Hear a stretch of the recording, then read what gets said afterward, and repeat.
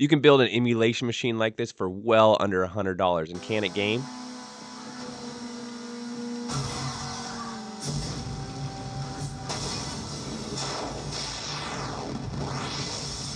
Hell yeah, it can. And so today we're checking out the AMD RX 550 graphics card. In previous videos, I've tried these other graphics cards, and somebody recommended me this RX, and I found them on eBay. I found this one for $30. So I thought it kind of fit the bill of building one of these small form factor, Dell Optiplex, these computers that you could find online for around 20 bucks or so. And you can out-rig it up and have just this emulation, home media, really cool little gaming machine either for you or your kids. So let's go ahead and see how this graphics card holds up. See if it's a good contender. So this is interesting. You'll see there's a little bit of lag, not much, but I'm upscaling quite a bit to 1080p. And so it looks really good. But you'll notice first of all, it's chaotic. This first, you gotta watch it just for the chaos. But the minute, you'll see in just a second, in a few seconds, the minute you get out of all this, the lag disappears, right? So it's only when there's a lot of stuff going on the screen, but even then it was super playable. And then look at that, now we're red, white, and now we're good for and I raced the rest of the race and not a single issue from then on. So I pretty much found the limit there. If you play at the 720p, there's zero lag, it never goes into the red. So here's our bench unit, and here are all the different graphic cards. This is the slowest one, the Quadro K620, 2 gigabytes of RAM, the 745 OEM, another 2 gigabytes of RAM, and then somebody put me onto this. This is the AX550, 4 gigs of RAM, low profile. Looks like it's DisplayPort only. That shouldn't be a problem. And we're going to give this one a shot. Supposedly it's about 40% faster than these, so let's see how that works out. So the person who sold it to me, they left the high-profile case adapter, so I had to take it off. Alright, there you have it, the AX5500. Alright, we're rocking the Intel i5-2500K, the Radeon RX 5500, 4 gigabytes, an SSD, and 16 gigs of DDR3 RAM. First thing that we tested was Need for Speed Rivals. I wanted to play a PC game.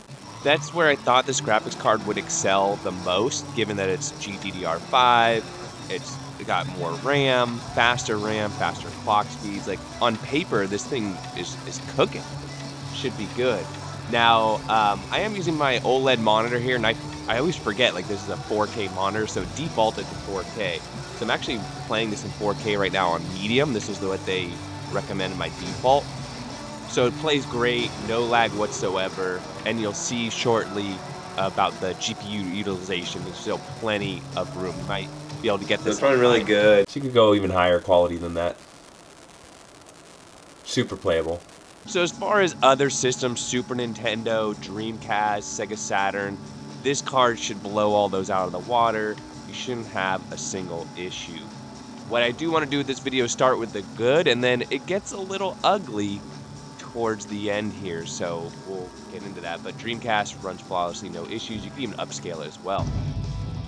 Moving over to the Nintendo Wii, running fine, no lag issues. I didn't upscale or anything like that, but it ran it just fine. It wasn't any. You can see the cars and everything else moving just fine. No lag there. Now moving up to GameCube, this thing should play GameCube no problem whatsoever. And this might be an issue that I ran into, I need to change, but I tried what they said. But as you see here, watch what happens. That the screen goes blank running on the Vulkan drivers. So I had to retry it on the OpenGL, and I also tried it on the DirectX 12, and I had lag. I know on Vulkan it shouldn't lag whatsoever, but on it lags. So back to we're on the Nintendo Switch now on Super Mario Worlds. So it's 60. And this lags not at all. So, but it's a totally different emulator than the GameCube emulator. But you can see it runs fine. But you'll see in a second, or not in a second, later, that when we play Super Smash Bros, you do get lag. A game is going to have a lot more going on the screen, something like that. And so, the first thing, I did install the Adrenaline drivers. And that is something nice about this graphics card, that the drivers are readily available. You can still get them. I was able to get them for both Windows 10 and Windows 11. So the card was totally up to date. The computer's up to date. And I've tried different video front ends, and I've tried changing the resolutions, and I've tried using some of the hacks. And I haven't had any significant differences. But maybe somebody could tell me otherwise. I went on some forums, looked at what people were saying, and there might be something I'm just missing.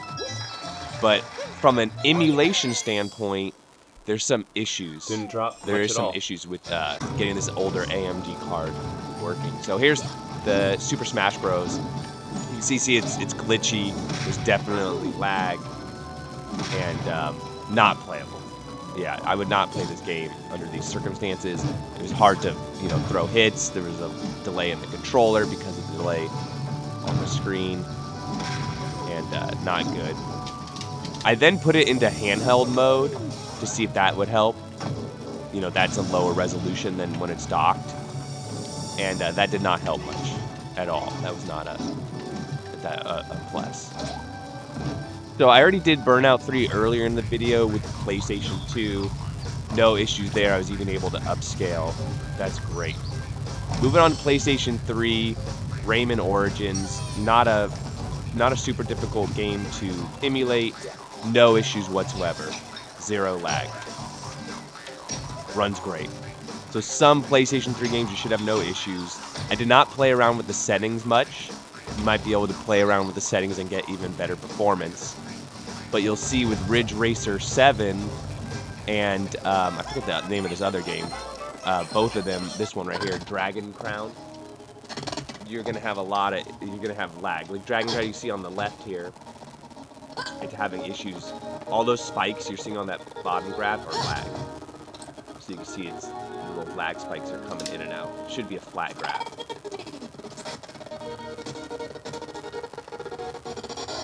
And so, not fun to play.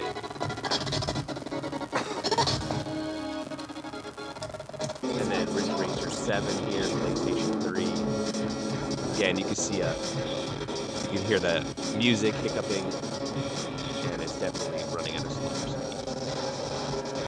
This page sums up why I had such high hopes for this card. You can see it's a 3-year newer card, so the APIs are going to be newer, the tech's going to be better. It doesn't even have it on this screen, but the DDR5 RAM versus the DDR3 RAM, huge. It should be huge milestones different, and it is, but only in PC gaming. So as far as emulation goes, I think the NVIDIA and just their drivers and things like that just run a lot better, or how a lot of these emulators are set up. I feel like that was a big part of it. Now, you can always do some tweaking, but even scrolling down here and looking at CSGO frames per second versus League of Legends, can you believe that the NVIDIA card actually gets higher FPS in League of Legends than the AMD card does? And then in CSGO, the increase in FPS, I mean, that's not nothing. That's pretty significant increase. So there you go, like a 26% better in. As far as what I paid $10 for the K620. I paid $17.50 for the GTX 745. Obviously, you're gonna pay more. The prices are higher now. And then the Radeon, I actually got it for $30. I sent them an offer for $30. It was $33 out the door. So you can grab cheap Dell Optiplex, HPs, these small form factor computers for very cheap, and the processor in them is decent, and a lot of them have an extra PCI slot available, so you can throw a low profile graphics card.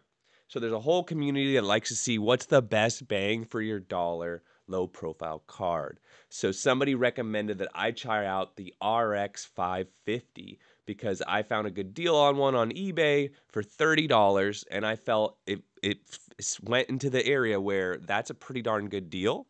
And if it performs nearly as what it looks like on paper, this could be the new best performer as far as low profile. Also, if you're watching this video and want to know what's the best graphics card I can get, the 3050 low profile is going to be your best bang for your buck.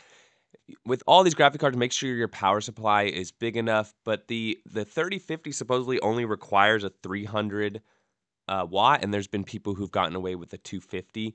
So that would be it. But look how much these go for. You're going to be spending a couple $100 compared to $30, $20. And so I want to focus on just building a really cheap emulation machine, best performance to the dollar. So in conclusion, it's a nice card, and it's only from 2017 compared to some of these other cards from like 2012, 2013. And for PC gaming, it's quite impressive. All these cards do get really hot. That is something I haven't discussed in many of my videos yet. You might want to add extra ventilation or airflow because these small form factor computers have way less than a larger computer does, but or larger case. But as you saw it yourself, PC gaming, this thing is a beast. Emulation gaming, it requires some tweaking. The 745 OEM is a great alternative option for you. But that's what I think. Let me know what you all think. Don't forget to like and subscribe. We'll catch you in the next one.